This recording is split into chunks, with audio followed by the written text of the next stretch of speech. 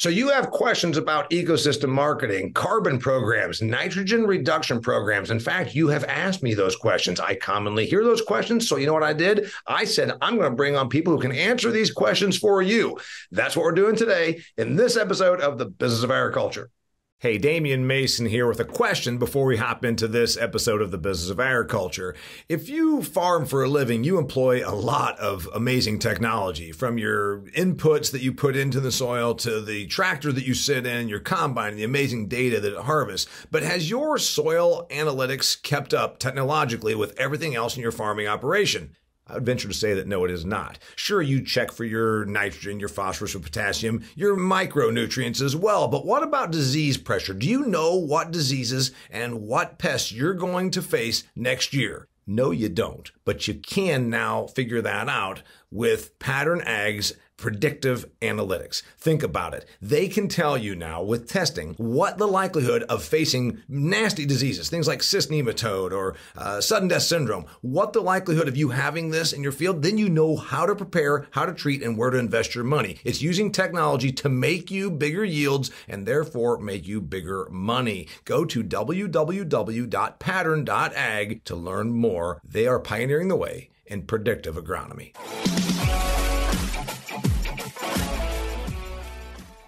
Hey there, welcome to The Business of Agriculture. It's me, Damian Mason. You knew that. You heard that in the introduction. We got a great show for you today because we are answering some of the questions, some of the skepticism that is out here in the world of agriculture. We're talking about ecosystem marketing. We're talking about taking your land and signing it up for a program where you will get money to reduce your nitrogen use, where you can get paid to put more carbon into your ground. These carbon programs have been around for a while. You know about some of the companies, some of them that might be like named after a color, was one of the first ones to be out here. And it had a tremendous amount of sort of questions. What the hell is this? Why are companies doing this? And so I brought on people that can answer all these questions for you. More importantly, I brought on people that can talk to you about why they are investing in agriculture to do environmental programs. I've got Tim Meinhold and Laura Kowalski from a company called Primient. They're going to tell you who Primient is, and they do fund programs through Truterra. As you know, Truterra is one of my sponsors. I've got Gregg Allard. He is with Truterra. Gregg and I had drinks in Omaha, and I said, you know what, let's get this thing done. So here we are. We're bringing on people to talk about this. First off, Truterra is my sponsor. We know that, Gregg. You are the conduit between a company like Primient and me, the farm owner, to get me paid to do things that are good for my ground and the environment. Go ahead and take it to the next level. Correct. So yeah, we are. And Damian, I think you said it best. We look at the grower as our customer, and we want to connect the grower, our customer, to companies like Primient who are looking to invest in their supply chain and really bring that whole business of regenerative agriculture to life. And I know that's somewhat of a new term, or maybe even folks don't like that term sometimes. But for us, it's really about which term do they not like? Sometimes we get a little flack on the regenerative agriculture. Conservation agriculture maybe fits better in certain circles, but sometimes we catch a little bit of heat on the whole regenerative agriculture terminology. But yes, Truterra is an intermediary connecting companies like Primient who are looking to simply make improvements in their supply chain. And they want to be able to take that, talk about it, improve that supply chain. But they also know, most importantly, that none of that happens without work on the ground with our growers, with these customers of ours. So Tim and Laura, so the idea here is, and we've covered this before, dear listener, Truterra is the conduit. They're a they're a division of Land O'Lakes. And the idea is they have people like Gregg out here getting acres signed up for programs that are funded through companies like Primient giving money for this. So we're going to talk about Primient. We're going to talk to Tim and Laura. First off, before we get into you guys doing this and why you do it and how you go about doing it, I want to talk about what Primient is, because you are, we hear this in ag, like my buddy Kelly Garrett in Extreme Ag. He got paid from like Shopify or Spotify.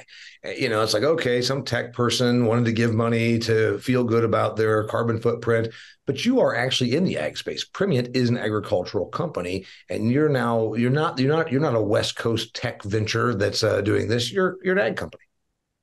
Yeah, correct. We're in the U.S. corn wet milling space. The company's been around for over 100 years, dating back to the 80 Staley manufacturing days. to Tate and Lyle until to Primient here in the last 15 months. We take corn and we turn it into starch. We turn it into ethanol. And we use the byproducts generated from our corn processing to feed animals, to feed pets. I grew up on a farm. I'm a big believer in what we're attempting to do as a company, listening to the consumers, our customers, about getting more involved in sustainability. I've got 3 kids in their 20s, and this is first and foremost on their mind. And we've been involved with Truterra for the last 5 years. Every single acre we have is enrolled in this program. Wait, you say we. We say we as the Meinhold family, not we as in Primient. You're talking personally. No. We as in Primient. So I wish the Meinhold family had 1.2 million acres, but we as Primient are enrolled in this program and have been for the last 5 years. Are you saying you don't have 1.2 million acres in the family farm? Not the last time I checked, but we farm about 1,000 acres, corn and soybeans. And my brother that I have, that's a year younger than me, took over the family farm. I myself made the decision when I was young, in my early 20s, that I was more interested in the procurement, the marketing, the trading aspect of the family farm operation, and not as interested in the production side, which my brother dearly loved. And so I find myself working in the ag space here for the last 30 some years.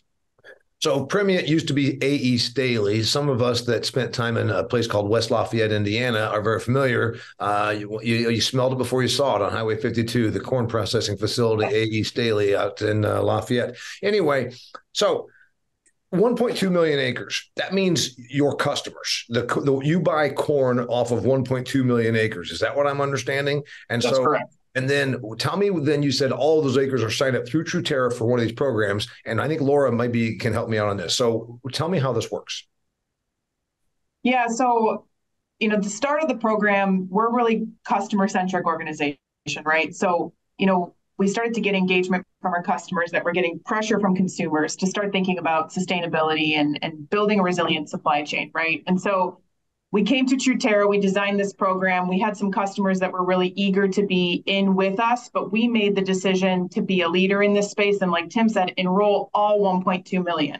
So we do have customers that then kind of enroll their part of what they're buying from us. So we buy 1.2 million acres of corn, we grind it, that goes on to the customer, right? So they can then own a chunk of that, right? And so the way it works with Truterra is Truterra assigns specific acres down to the county level that our customers then enroll, and those are their acres. That's where they get the data from it, and you can help drive practice change on the ground using Truterra's tools and all of that. But we don't have customers enrolled at all 1.2 million. We've decided that that's a leadership position that we're going to take, and then to continue to bring our customers along on that journey with us.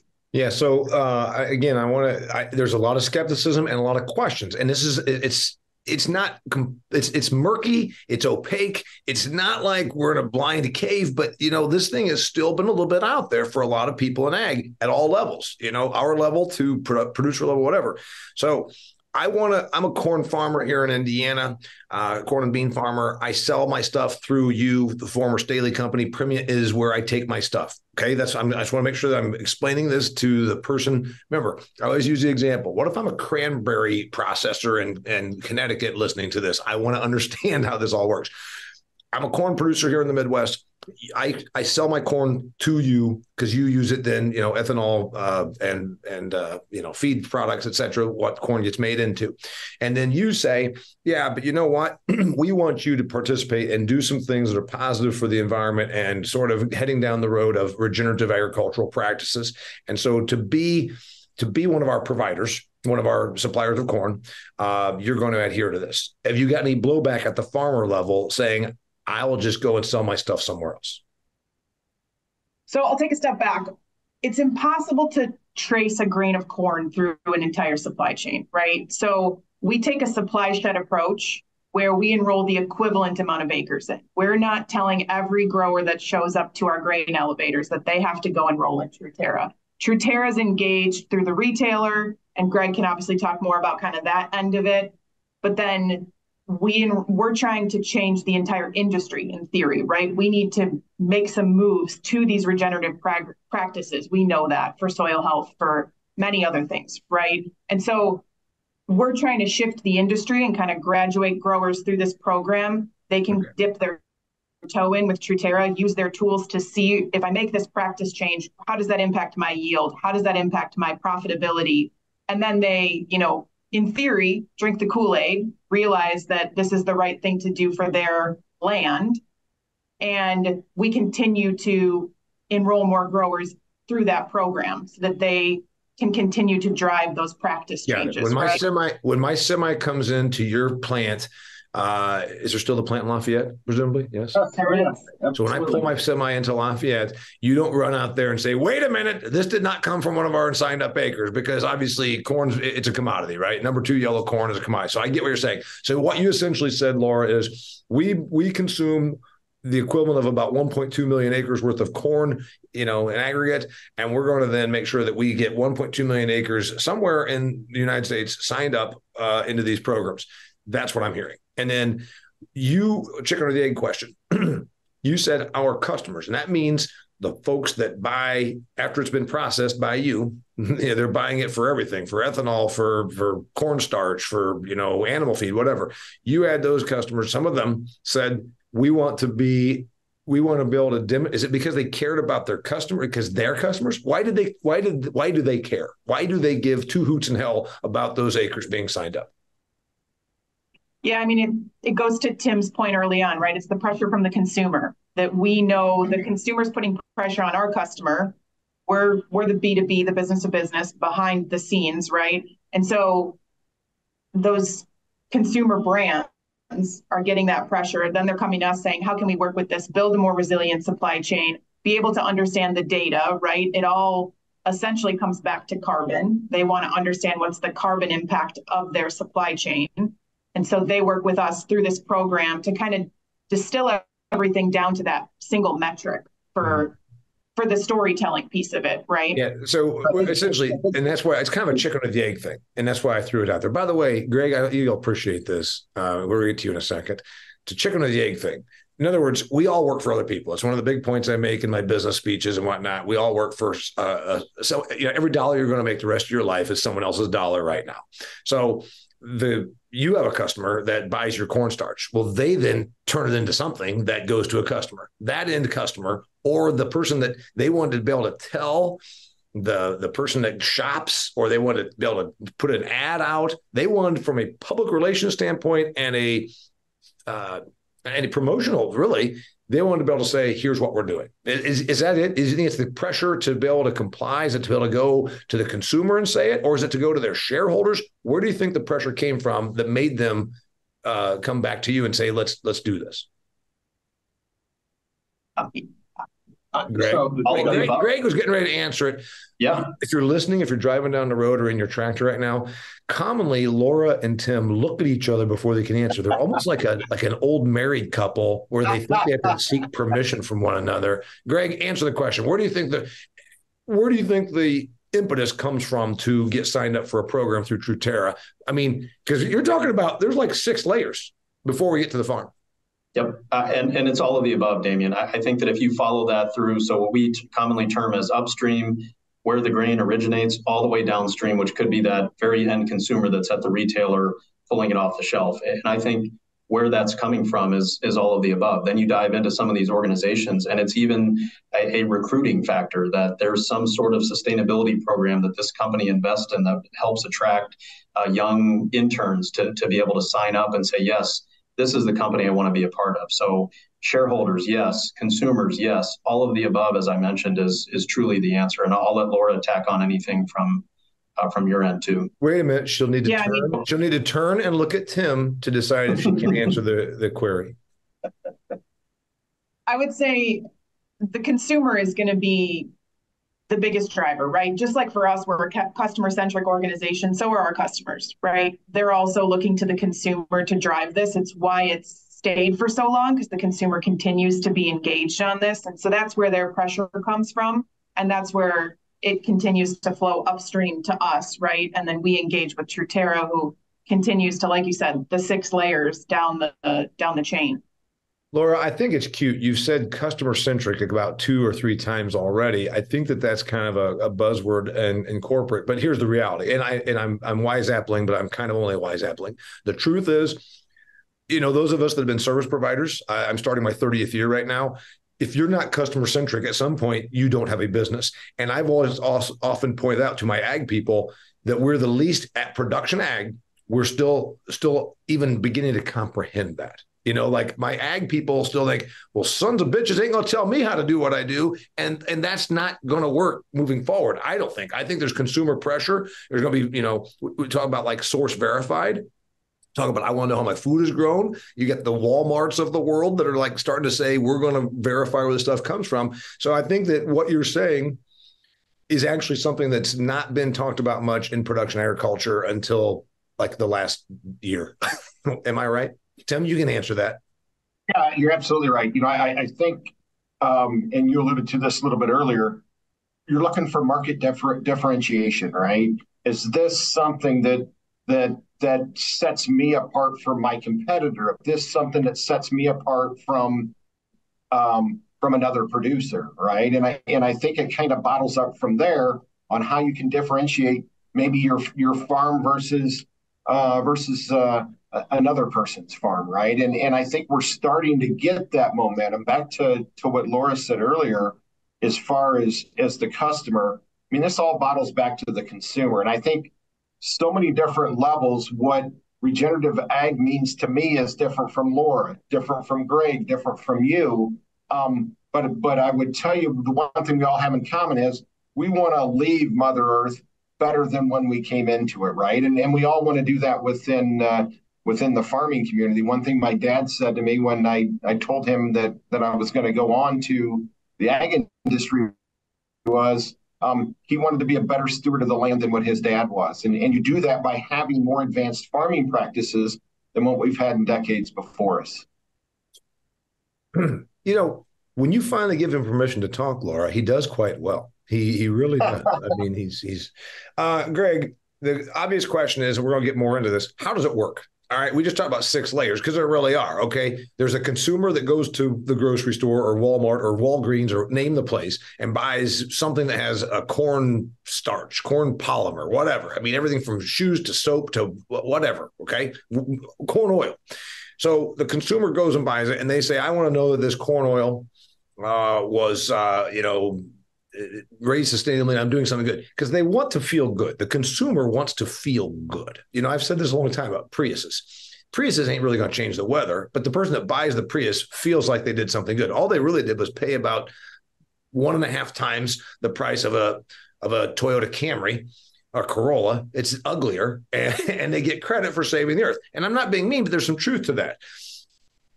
That's kind of that same mentality. I want to feel good when I buy this widget at the store that I've done something good.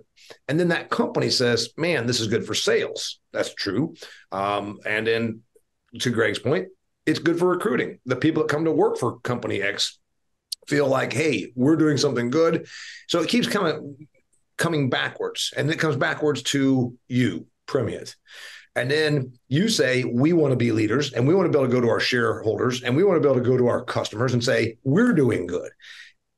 Then how did you connect with Gregg? Bring me the dots together. I'm kind of going backwards from consumer to you. And then how did it go from you to Gregg to my farm ground? Yeah, I think we've looked for a platform for a long time as a company of how do you aggregate data and use that data to show that you're making a difference, right? And when we came across Truterra and starting to develop a platform of what does this look like, it was some of our largest customers telling us what they were looking for and us going out and trying to research and find out how we found we could intersect those two together. And we found, one of the things that resonated with me was I started straight out of college as an ag major working for a grain cooperative, right? Land O'Lakes being a farmer-owned cooperative. it was important for me as we were looking at programs to know that you have a company you'll be working with that is farmer based, right? And it was easy for me to get behind that and kind of build the program from there. So you said, if we're going to do this, it's going to be through a company that's an ag-based company, not a Silicon Valley. We decide we're into carbon programs kind of stuff. Yeah, I would tell you from where I sit, it was easier for me to communicate and understand that the goals that Truterra had were very aligned to what at least I had personally and what we had done professionally as a company in the 25 years that I'd been with the company. How much money? How much money are we talking about? 1.2 million acres. How much money are we talking about on an annual basis? All right. How much money for 1.2 million acres are we talking about? The person is, if you think that I'm the only one that's asking that question, every human listening to this right now has that on their mind. How much money?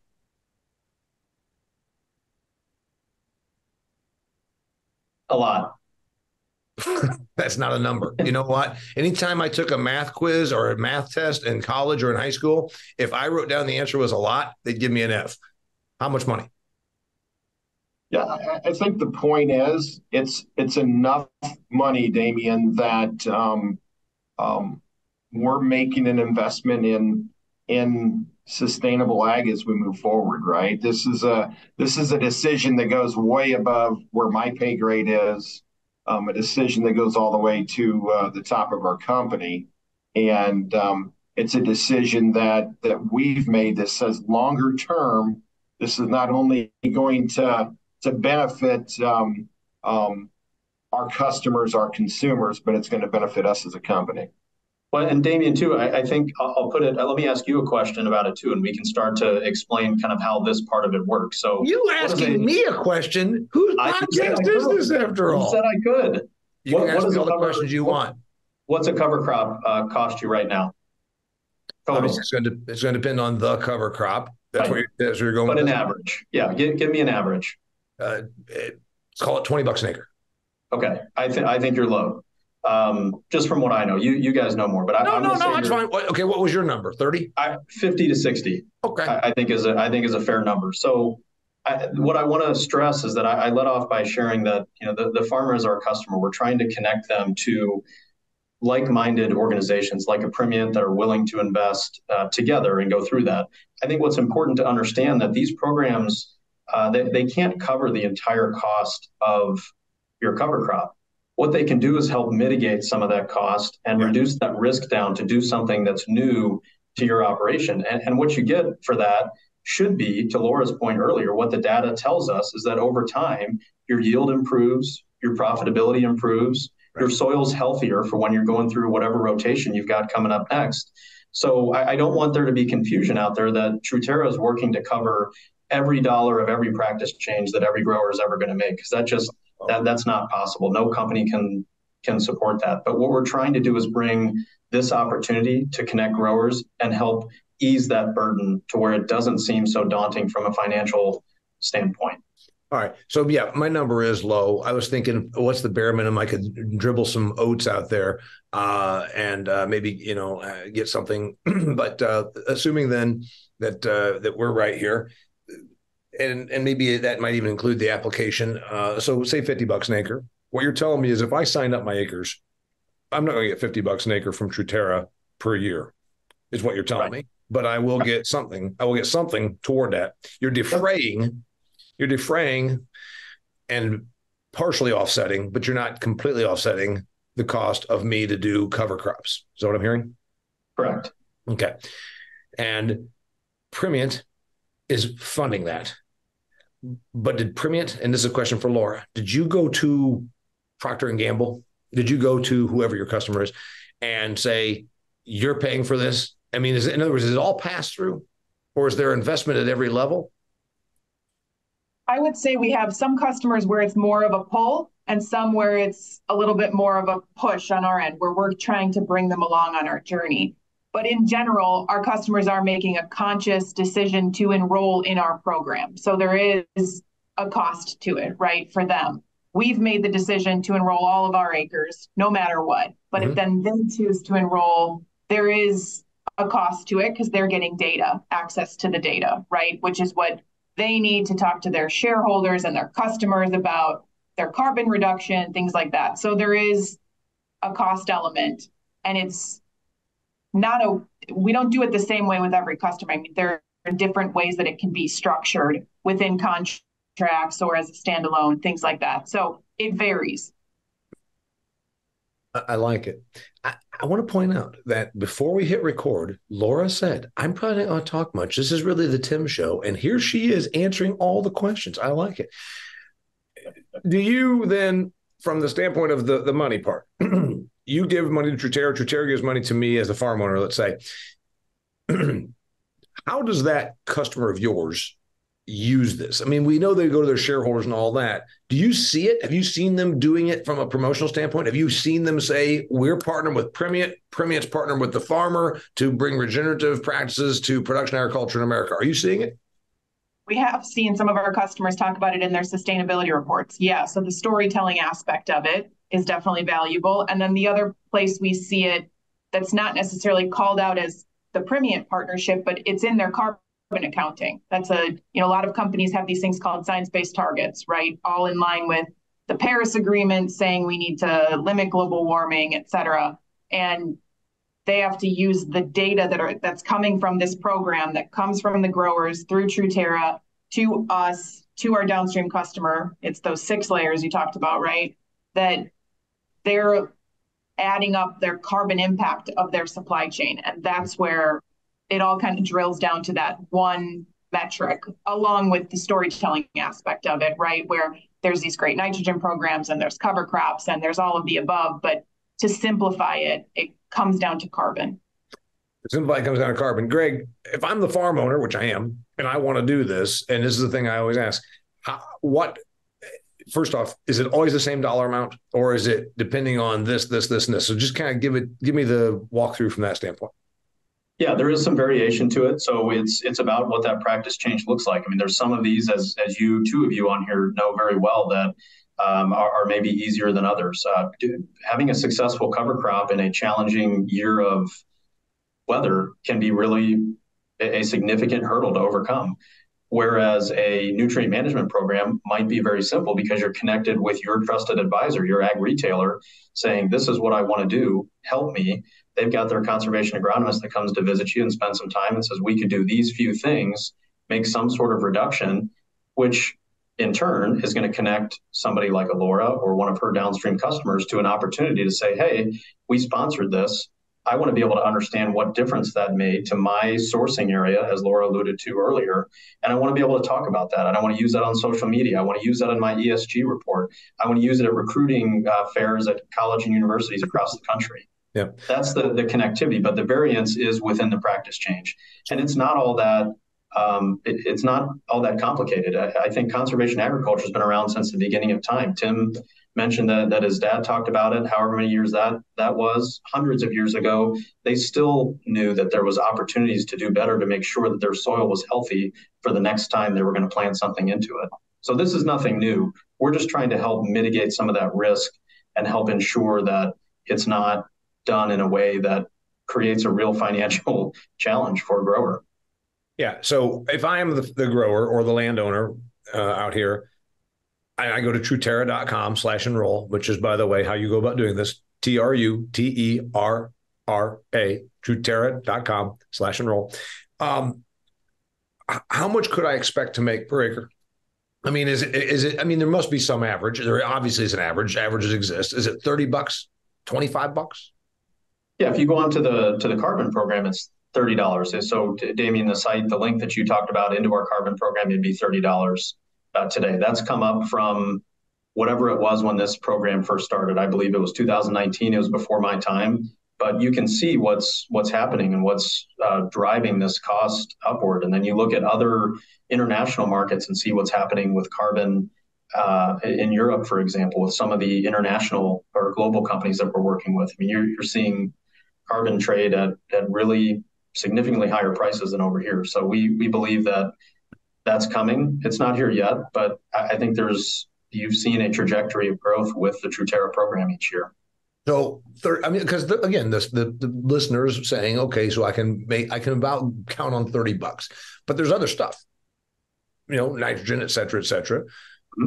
Laura and Tim's customers care about that stuff also. So, what do you think the average is right now in the year 2023?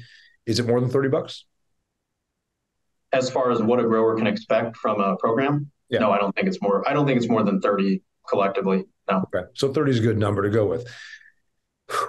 Dear listener, are you almost as exhausted as me? It took me 10 minutes to get a number out of these people. Again, I never could just write down a lot and pass the SATs math portion. All right, Tim, you haven't talked for a while. Where do you see this going? You're a farm guy like me. You've got a degree in agriculture. You have been in this industry for 30 years. Where's it going? Where does this go? Yeah, first of all, it's not going away. That is for sure. And we've made an investment. We've talked internally within Primient. We want to stay in front of it. So I think as we continue to move from generation to generation, it is absolutely here to stay. When Laura and I speak about vendors, potential new vendors, one of the first things we talk about is what's your sustainability program? What's it look like? You mean a vendor to you? You're going to buy widgets to keep your processing facilities going, and so when that company comes in to sell you something, you make them buy into this. We look at what their sustainability program is, right? Do they have a sustainability program? To me, that is a differentiator between vendors on whether, how they're looking at how we're aligned to our sustainability program, right? So it's not always about price with us. It's about a longer term partner and how we're aligned culturally with them, really. So you said it's not going away. Gregg, we talked about nitrogen. That seems to be the new thing. I started hearing about it with the Netherlands. I've heard about now in Canada. Is carbon yesterday's news and now it's nitrogen, or does carbon stay around and then it's nitrogen, then it's the next thing? You tell me where it's going. I think it's, again, it's going to sound generic, Damian, but it's all of the above. I think what you have to understand is to do this the right way to make the impact that people are looking to make, whether it's profitability and yield on the farm, or it's, I need this data to be able to put into my ESG report. I think it's all of the above, which is what I am so proud of Truterra as an organization that we've committed to, that it's soil health first. Hey, carbon is the sexy thing out there, right? Everybody wants to talk about carbon. Now they want to start talking about nitrogen. But for us, if we're following that all the way upstream to the grower, it's about soil health. It's ensuring that soil is going to perform at a very high level. It's going to drive the yield and the profitability that we're all looking for. And in turn, oh, by the way, you're doing the right thing for the environmental side, which is valuable all the way downstream to that consumer. Laura, you said, by the way, I'm going to ask another question. You said it's valuable all the way down to the consumer. Well, apparently not valuable enough to make it profitable. It's only now partially offsetting. So does it get to a point where it's so valuable that I actually make money on it? Because right now, yeah, I get it. I'm improving my asset. Farm ground's worth $12,000 an acre, $15,000 an acre. By participating in this, doing cover crops, it improves my asset. That's long-term stuff. That's like pass it on to the grandkids kind of stuff. I still got to make money today. And right now, these programs are not so valuable to somebody that it's actually a net profit for me as a landowner, right? I think it's a great point. And what you really have to think about is, when does it become important enough to the consumer that they're actually willing to pay a little bit more on the shelf? And until that time, it's going to be challenging, because you have companies like Primient who are willing to shoulder some of that cost on the front end because they know what's coming and they know it's important to their customers, who are going to have to educate their consumers why they're going to have to pay more. I think our retailers at the grocery stores are going to have to educate their consumers as well. There's a part that's going to have to be played by every portion of that whole supply chain to help justify this new cost that's coming. But the corporates of the world have been forced into making some of these decisions on the front end. They're having to lean in and invest. So where does all that, oftentimes we get asked, why isn't more coming all the way upstream? Well, because you have one group in that entire chain that's shouldering almost all of the cost at this juncture. And one group is shouldering almost all the costs, meaning one portion, one layer. One layer. Yep. Okay. This stuff, now I'm going to go to the other part. I'm going to be the naysayer or the question asker, the skeptical customer. Laura, this is probably one for you. This is this is really cool. This is neat. It's also trendy. Trends don't last forever. Tim says it's not going away. I say that, it could be just a trendy thing. You tell me why I'm wrong. Yeah, I mean, I would say that beyond just the trend of sustainability, it's about building resilience in the supply chain, right? We know that better soil health increases yield and the profitability of the grower and strengthens the communities, those farming communities, right? I mean, all of those things are better for business, not just for the feel good of the consumer and being able to say they're buying sustainably. It comes down to dollars and cents too, right? We need to be able to have a corn crop that we're able to buy for years to come. Yeah. It's investing in our supply chain in order to ensure that we can be a business for another 100 years. I like it. Data. This is another one. You said you used the word a couple of times, data. What data are you harvesting from me, and why do I want you to have that? Or is it something that I shouldn't want you to have? That's the skepticism out here. What's the data you're collecting? Yeah, I think Gregg can talk to all the metrics that are collected from the grower. I would say our downstream customers are mostly interested in that carbon metric. So Truterra is a bit of the go-between, right? Where they're collecting metrics from the grower and able to kind of distill it down to that one number. So from a data privacy perspective, we're not seeing specific farmer information. I mean, we're not even seeing it at the county level, right? We're seeing the 1.2 million acres or, whatever that subset of our customer is. Your point is it's not down to Farmer Brown's back 40 because then all of a sudden, like, we're going to turn them into the farm police or something. I get it. You're saying it's an aggregate. Gregg, right. Speak to that a little bit because, again, I'm asking these questions because I get to ask them myself. What are you collecting on me? We're collecting various data points that are going to yield that aggregated factor or set of KPIs that are important to Laura, that are important to her downstream customers. But I think Laura hit on a really important point. We're not sharing Damian Mason's field boundaries to anyone. That's coming into our network. It's being aggregated out. It's sent to Laura in that aggregated format. So I think that, these are data points that in all likelihood, Damian, you're already collecting on your operation. Yeah. It's just a matter of, are you writing them down on a piece of paper? Are you putting them in an Excel spreadsheet? Do you have another program you're using? How's your ag retailer working in there? And I think that starts to speak to the difference of Truterra is that we know and understand that it's farmer first, and we know the retail network too. So I think what we can take from our partners through the cooperative network and retail to help reduce that burden on Damian Mason of having to put every little bit in there, my purchase data, all of that. We're going to do some of that first, and then we're going to, whatever else we need to help make that, depending on what type of program it is, that's when it comes to Damian entering that. But like I said, I don't believe it's anything that you wouldn't be capturing already. Tim, I got a degree in agricultural economics. I like to look at numbers. I like to look at marketplace trends. You said this is not going away. Then Gregg said we need to make sure that the companies are educating the consumer about this, which educating the consumer, I've oftentimes said, we say that in ag. What if the consumer doesn't care to be educated? What if the consumer doesn't want to do this? We're dealing with 8% inflation. I keep hearing this number's coming down. The reality is the center store, let's call it corn chips, are up 35% from where they were just 3 years ago. That's a real number. You know what? I'm trying to feed my kids out here. Last thing, I don't give a damn. I don't give a damn about those acres. I don't care. I got to worry about pocketbook economics.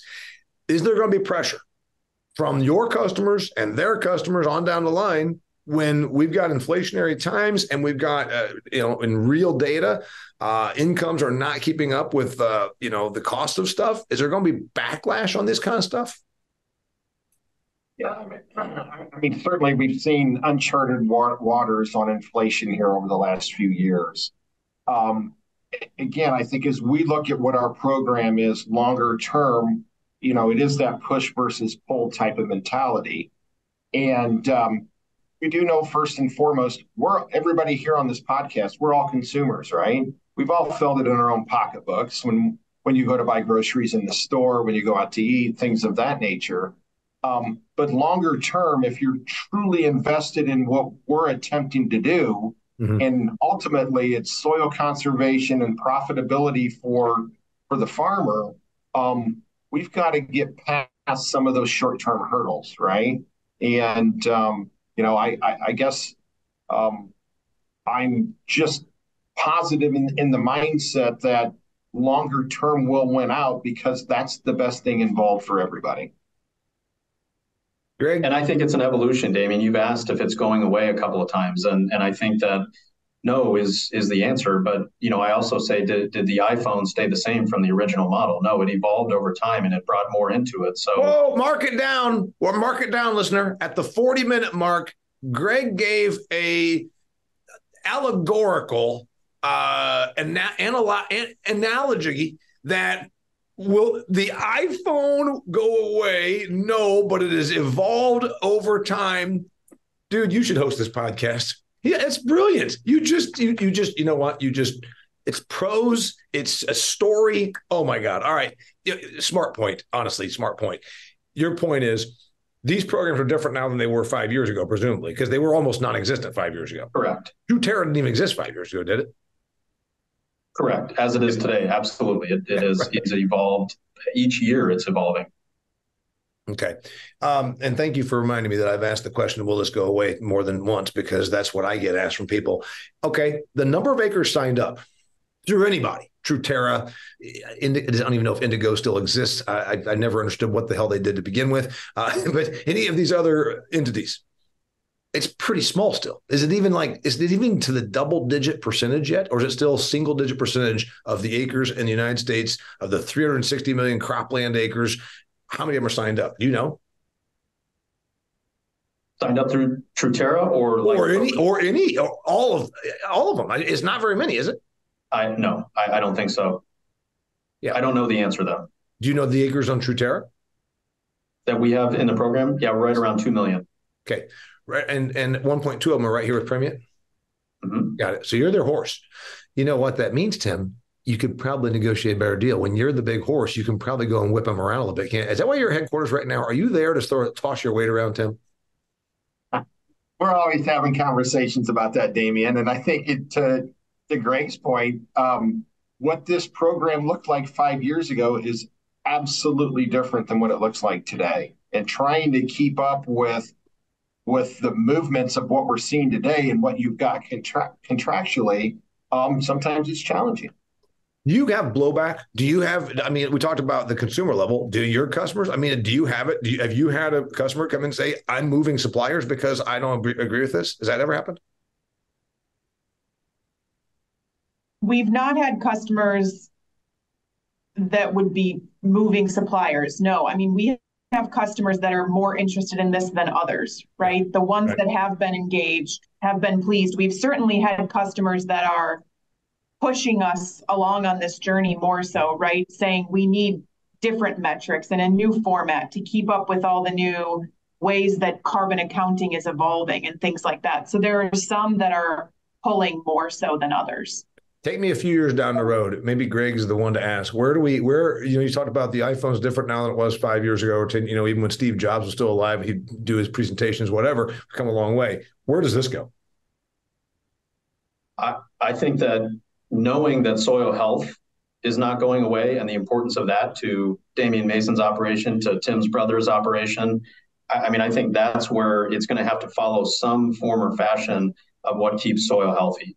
Yeah. And so whether that be some sort of intervention program that we're working on with practice change, whether that's a nutrient management program that yields some carbon asset, or it's this new nitrogen thing that we're talking about, all of that I think is going to evolve. But at the heart of that is always going to be soil health. So I don't think you're going to stray too far from that whole concept of soil health, because you can't. When you talked about there's not very many, I'm guessing it's below 10% of acres that are in the United States that are in any kind of program, be it, whatever.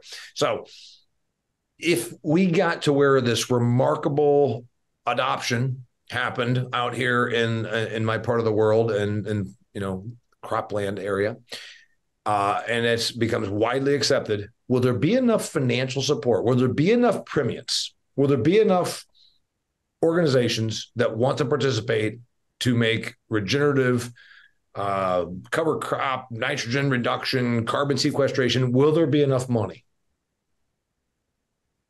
I'll ask Tim. Yeah. I think ultimately it starts with the consumer, right? To your point earlier, Damian, if this is a trend and the consumer backs off, it's going to be interesting to see where does that funding come from, right? I'll refer back to my kids in their 20s. They think about the world differently than I did when I was 25, right? Mm-hmm. And they make purchasing decisions differently than what I did when I was 25. And they're going to have the purchasing power here over the next 10, 15, 20 years, more so than my generation. So I do believe ultimately it starts with the consumer. I do believe that age group is going to put their money where their mouth is. And that's why I think longer term, it's a program like this that's here to stay. But I would add that with scalability, the price will, in theory, go down, right? That's kind of how we see it in a capitalist society. So I would hope that cover crops don't cost $50-$60 an acre in 20 years, right? And that we're able to scale this at a more reasonable rate. Yeah. So, I mean, the question, because I ponder it, and I actually, to be honest with you, I've been asking you the hard questions because I get asked them. I don't think it's going away. I agree that environmental investing was a new thing a decade ago.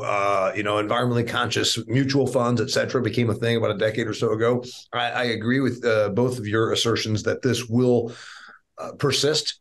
I've wondered about whether it gets to where, to my question to Gregg, if it's so valuable, why isn't it valuable enough that it's actually a profit center right now for the farmer or landowner? It's an offsetting, it's a defraying of expense. It's not a complete offset, or more importantly, an actual profit center for me to do that.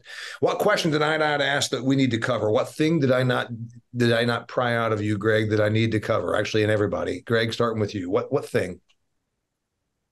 I think you did a fantastic job, Damian. I'm a little scared to bring up any sort of comparisons anymore after my iPhone really flopped. Well, actually, it's kind of like when you open up when your first book's a bestseller and like you're heralded as like this literary genius. Better just to walk away, retire, be done. Like once you gave the analogy with the iPhone, that's probably as good as it's going to get. All right, what thing did we not cover, Tim and Laura? You were both nervous about coming on here, and I told you it was going to be a good time. It's just a good discussion. This has actually become a very long episode, but you know why? Because I get asked these questions. So what thing did we not cover, Laura? Without being a sales pitch, tell me. I don't know that there's anything that we didn't cover. I mean, I think that the more we can simplify this concept, the better, right? We know that sustainability means something different to the grower than it does to us and our downstream customers. But we all want the same thing. It all comes down to soil health. It's just about how we talk about it. So I think if we can close that gap and all speak the same language, we would be better off. The simplification thing, and I guess maybe, Tim, this is where we'll go out, and then we might have to bounce it back to Gregg. It's not been simple, and that's why there's skepticism. It's not been widely adopted because it's not simple. If I want to grow corn, I know what it's worth. I can log on my phone and find out what it is on the board. I can see what the basis is in my area. I can truck a load over to your plant in Lafayette. Boom, it's simple.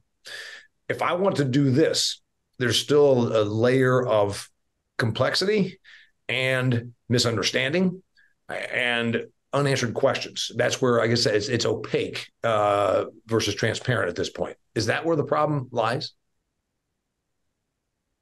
Tim? Sorry, I thought you were going for Gregg. I think it is. You're building the plane as you fly it, so to speak, right?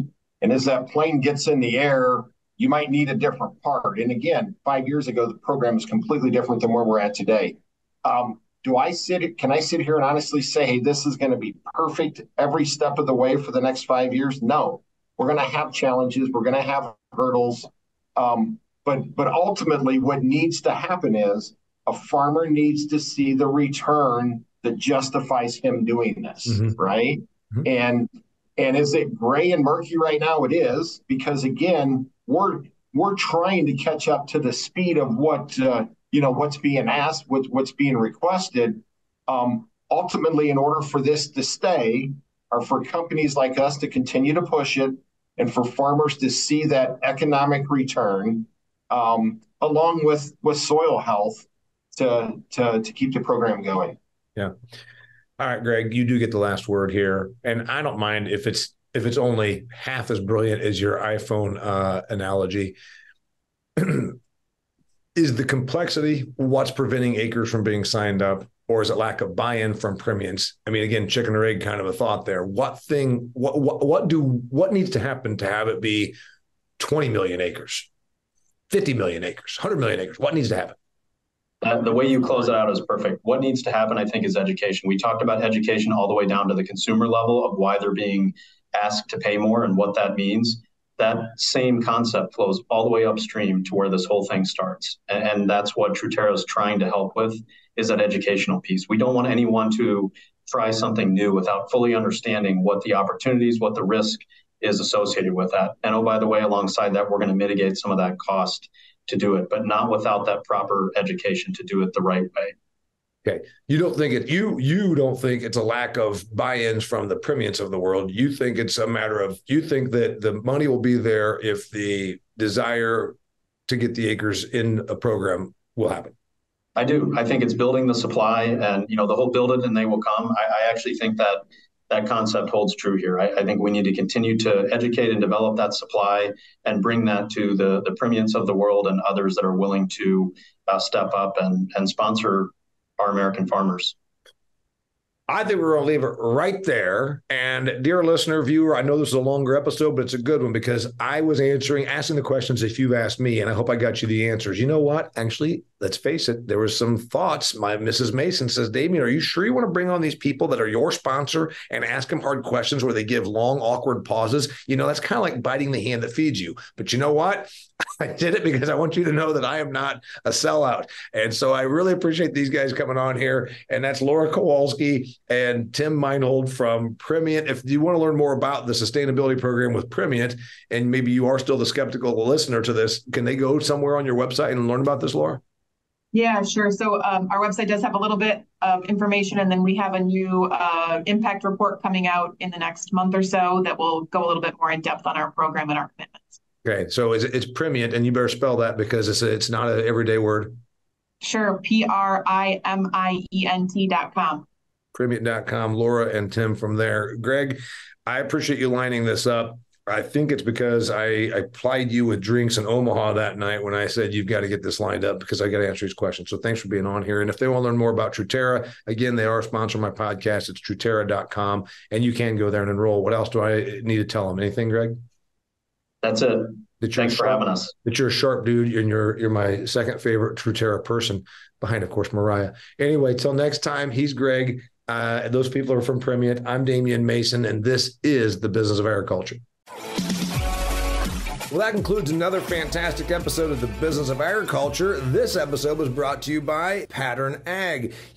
Everybody in agriculture understands the importance of soil health. We also keep an eye on our soil better than we ever did through advanced soil testing. But what if there was a company that provided predictive analytics, not just checking out nutrients and all the elements that are in there, but also could tell you the degree of risk you face with disease and pest pressure? That's right, Pattern Ag can do that. They actually can tell you, hey, you're going to have a real issue here. You can proactively treat for corn rootworm or cyst nematode or sudden death syndrome before the problem actually starts costing you yield. Go to pattern.ag, that's www.pattern.ag, to find the nearest rep that can help you start doing better for your soil.